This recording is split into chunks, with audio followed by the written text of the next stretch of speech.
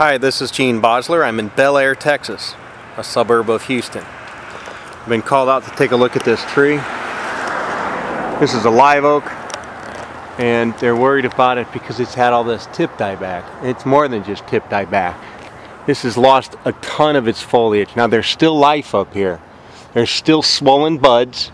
It is a warm mid-January day, 2012, and the 2012 buds on it are very swollen. Take a look, see? So, but there's massive premature leaf drop. There's a lot of senescence.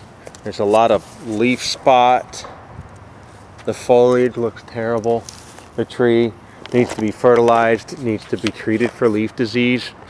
There's whitefly pupil casings. There's also signs of mite damage. A lot of the leaves are flaking right off, so it's defoliating a little bit sooner than its neighbors.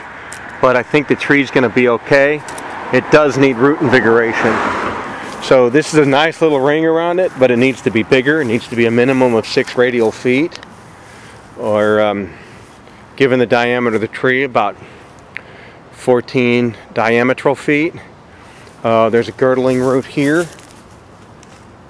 There's another substantial girdling root here, and then there's this kind of neat feature of this tree with this big massive surface root here.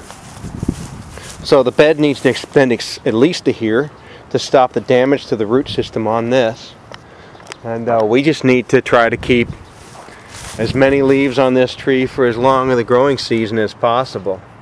Some fruiting structures at the base. Some more here. These are from 2011. Another one. More here.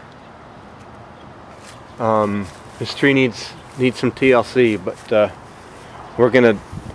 It could look worse before it gets better, but I wouldn't do any pruning to it. Let's see how much of this that's already dropped off comes back. Let me back up and show you what it looks like from a little bit of a distance.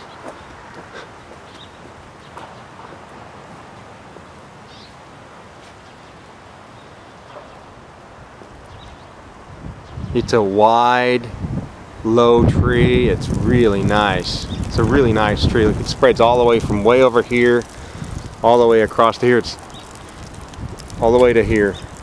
Easily twice as wide as it is tall. Really nice live oak. Good diameter. Definitely needs some care.